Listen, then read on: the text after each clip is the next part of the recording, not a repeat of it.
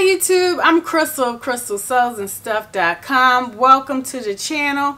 And I want to give a warm welcome to all of my new subscribers. I'm so glad you decided to join me. And also want to welcome back all of you who have been following me for a while. So now I want to go ahead and share with you my review of the citrus dress by Move Fabrics. So if you didn't know, Move Fabrics has a ton of free sewing patterns on their website for you to check out. I mean, they have coats, jackets, shirts, pants. They have just about any kind of, they even have like a bralette pattern. They have so many free patterns for you to check out on their website. So they all are PDF patterns, so you do have to print them out and tape them together.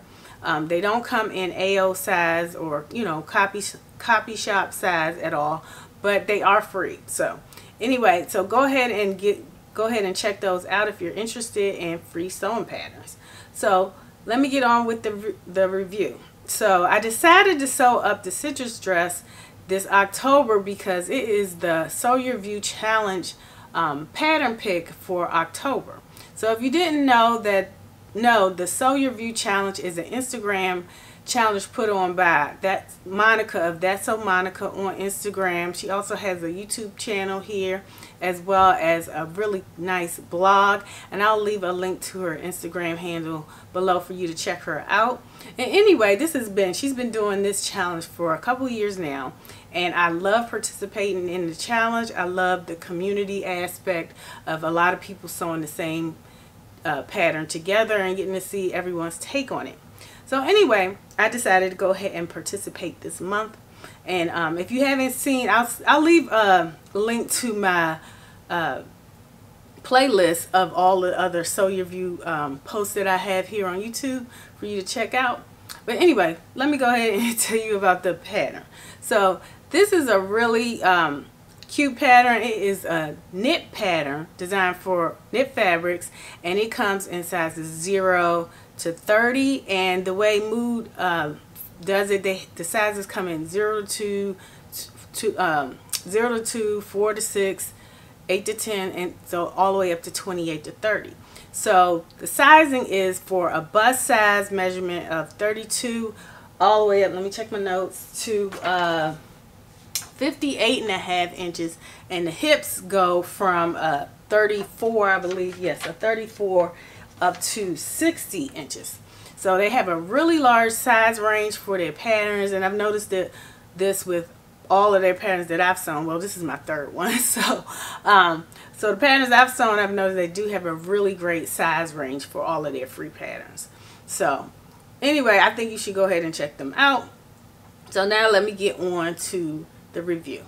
So there aren't a lot of pattern pieces to this pattern. There's just the front, the back. The front is cut on the fold, the back is cut down the middle, and then you have a neckband piece and sleeve pieces, as well as a button band piece. So the pattern is designed to have about 8 or 9 22-inch buttons going down the left side, but I omitted the buttons and just did a contrast stripe instead in faux leather. So the fabric that I chose is this beautiful, like, it's a ponte knit that I picked up from Chic Fabrics a couple years ago, and I used this faux leather that I had left over from my Pattern Preacher Eloise jacket, as well as the BB skirt. And I'll leave a link to my review of the Eloise jacket as well as the BB skirt in the description box and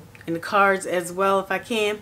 So check that out. But I'm totally made good use of this fabric. I've gotten 3 things out of this fabric, so I'm glad I picked that up. So anyway, those are the fabrics that I use, and I also added a little faux leather band on the bottom of the sleeves, and I really like how that brings out the sleeves a lot. So anyway, that's what I did to make. Those are the big changes that I made, alterations to the pattern. So as far as styling the design, and then I had to make a couple of pattern changes to to get the fit that I want. So I decided to sew up a size 4 to 6 for the bust area because it's for bust size of 34.5, and my upper bust is 34. And since it's a knit pattern, I went on ahead and did the size 4 to 6, and I measured the pattern pieces because one of the patterns that I made last year was the Nazarene pants from Move Fabrics, and they came out so big, and I had to keep taking them in.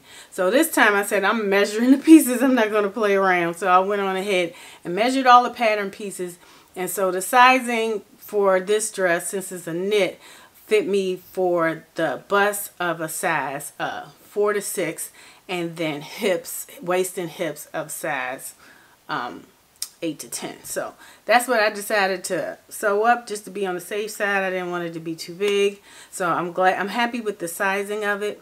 So for pattern changes, what I did was I raised up the waistline by 5/8 inches. There wasn't a shorten and lengthen line. I just figured out where I just raised it right above where the waist comes in. So, and I'll show you a clip of that in a minute. So I raised the waistline by 5/8 inches, and then I also had to really scoop out the neckband a lot, because after I sewed it up, this neckband was so tight I could not get it over my head. It was just like, and I have a little picture that I took and posted on Instagram, but I could not get it over my head, and I cut out 5/8 around. I used my Stitch Buzz ruler to go ahead and measure out 5/8, and that was still too small, and so I had to do that again. So I took out another extra 1.25 inches from the front and the back at the neckline in order to be able to get it over my head.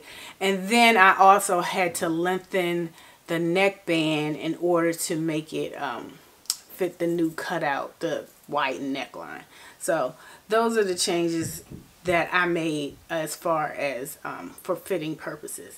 So I would say if you make this pattern, make sure you double check the neckline. You might want to go up a size or 2 in the neckline for the pattern, because it was just way too small for me.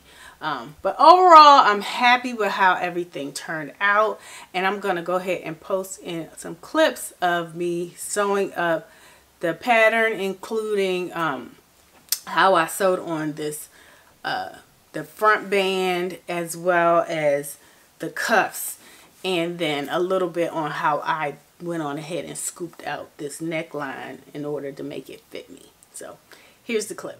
So I wanted to show you how I went on ahead and made some quick pattern changes to the pattern. So the waistline is a little bit long for me, so I'm wanting to adjust it by 5/8 inch. So what I did was I just drew a line just above where the waistline is. There's no lengthen and shorten line on this pattern, so I decided to shorten it here because that's where it's too long for me between the bust line and the waistline. And you can tell where the waistline is because it curves in here, because your waistline is the smallest part, and that's where your waist is. And then you can tell where the hip line is by the widest part going out that way. And so what I did was I added a line. I lined it up here on my mat, and then I used my ruler, and this is the Luna Graphics ruler, and I decided to take out 5/8 inch. So what I did was just drew a line on both sides,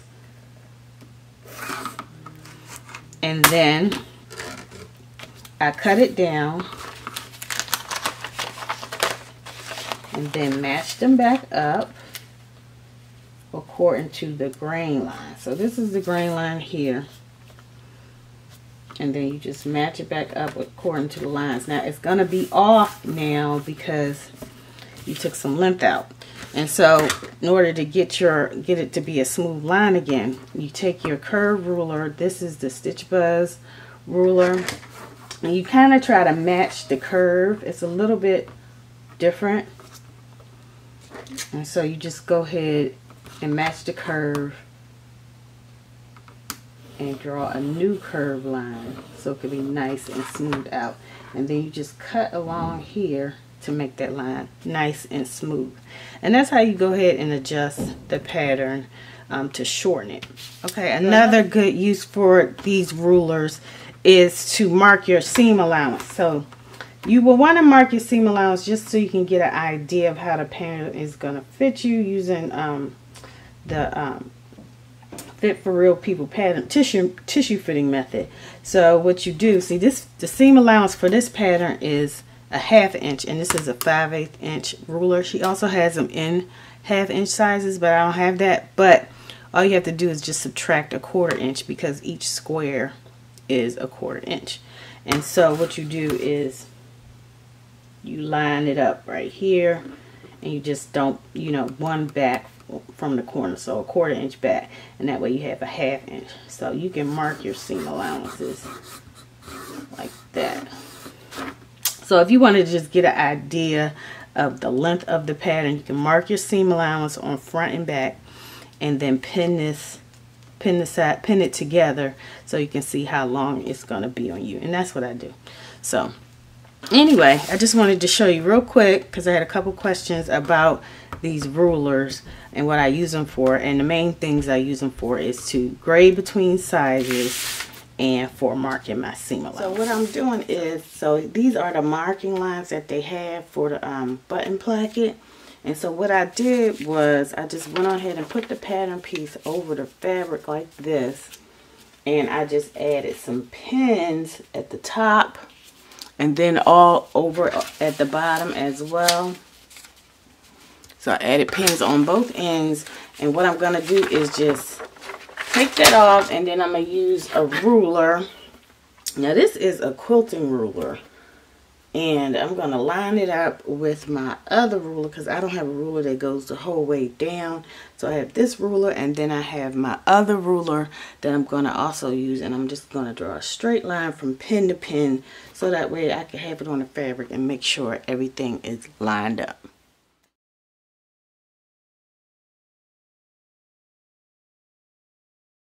For the strip, I'm going to go ahead and make sure I measure out the 1/2 inch going down, because you have to fold it in under by 1/2 inch. So mark that down too. Okay, so after I marked where the 1/2 inch line is according to the pattern, I'm going to go ahead and fold it over, and I'm going to use Wondertape to help it lay flat. And Wondertape is a good, I forgot to put in my last sewing tools video, but Wondertape is a good little handy tool that you can use for a lot of things, like putting in invisible zippers and other things. But it's great for holding down seams, thick seams. So you just take a piece of this Wondertape and you put it in your seam like that.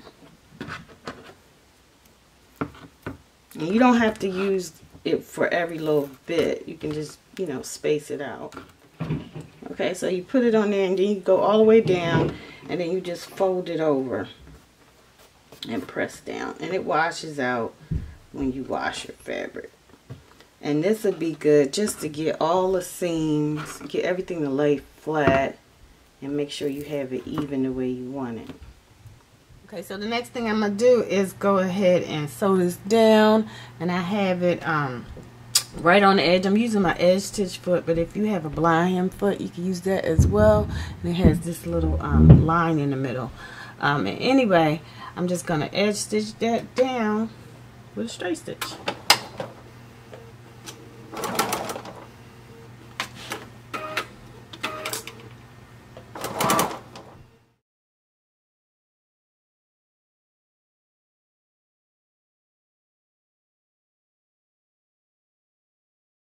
I just took the sleeve and put it on my fabric, making sure the stretch was all in the right direction, and then I just used my 2-inch ruler right here, and I trace a line out using my Choco marker, the clover one, and then I just made a rectangle. So I'm just going to attach this rectangle to the bottom of the sleeve to make a band to match the front of the dress. Okay, so for the bands, what I'm going to do is I'm taking the little band that I made, the 2-inch band, and then I'm going to fold it wrong sides together and match up all of the ends, all the cut ends together. So that's just how it looks right there. So easy. And then I'm just gonna sew this down at a 1/2 inch, and then it's gonna come out like that. Neckline was entirely too small, so I cut it down one time at 5/8, and it's still a little too small, so I'm gonna do it one more time at 5/8. So I'm gonna just repeat what I did before, which is to just take my my curve ruler, the stitch buzz ruler, and then I'm gonna trace around the neckline right here at 5/8 to the center point. And then fold it this way, match up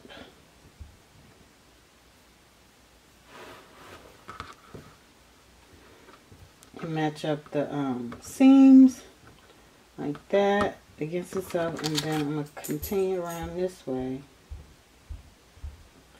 Keep the curve the same.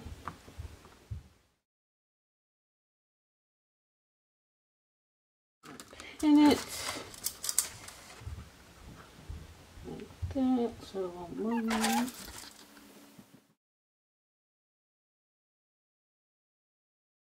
I'm going to cut off where I marked it.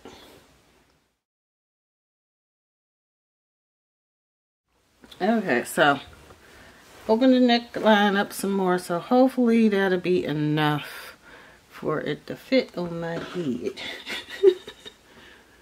Okay, so those are all the changes that I made to the citrus dress. And so here are some pics and twirls of me wearing it outside on the deck.